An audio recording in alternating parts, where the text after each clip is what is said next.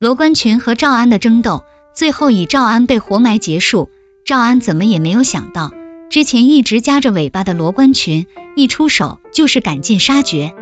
而这一切背后的原因，表面上看是因为走私棉纱案，其实最根本的还是木村身亡，内田成为继任者。木村在的时候，他其实一直都知道赵安背地里搞一些小动作挣钱，但他并不在乎，甚至偶尔还会做玩笑吓唬赵安。对他来说，只要赵安做好他交代的事情，他可以睁一只眼闭一只眼。包括罗冠群也是一样。罗冠群被抓住现行之后，木村只是将其架空，然后重用赵安，并没有撤掉他商行经理的职务。就像木村说的那样，罗冠群有罗冠群的能耐，赵安有赵安的本事，这两个人他都要用，也要他们互相牵制。木村的忽然身亡，让这个微妙的平衡被打破。新上任的内田长官，罗冠群和赵安都不熟悉，赵安甚至之前和他有过嫌隙，三人彼此之间没有一点信任。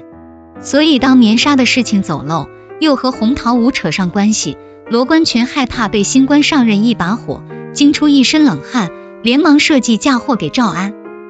赵安发现自己中计之后，一样不敢心存侥幸，马上收拾细软，准备潜逃。只不过逃出了内田的抓捕，却落入了罗冠群的陷阱，最终被活埋。罗冠群不会给赵安活着的机会，万一赵安还是落入内田手中，只会夜长梦多。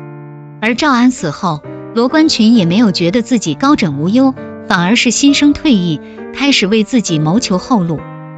日本人为什么没有对木村身亡事件展开严肃调查，而是草草收场？一是不想编辟秘方的事情引来更广泛的关注，二也是山下武夫对木村有所不满，事情没有做好，还把自己搭进去，很丢人。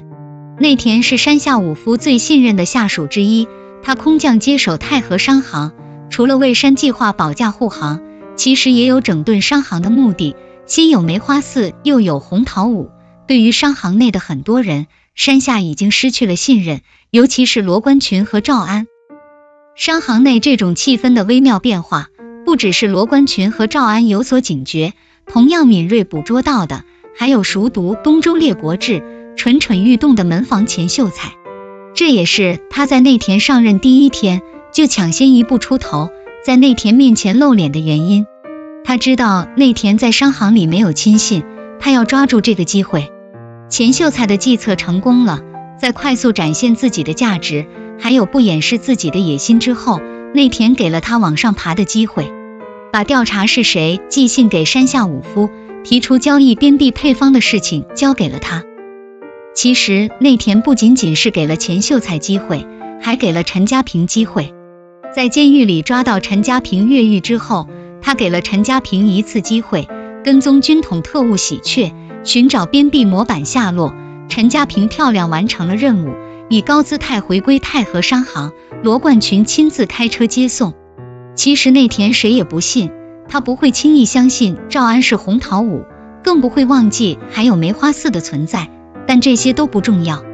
与其耗费精力做内部调查，搞得人心惶惶，失去一个情报站的正常功能，不如打开一条上升通道，进行一次大洗牌。事情也朝着他预料的发展，钱秀才其实并不知道赵安是被灭口了，还是真的逃走了，所以他假装投诚试探罗冠群，果然是出了端倪。罗冠群坐立难安，冒险和山下武夫做交易，却又把陈家平推到最前面。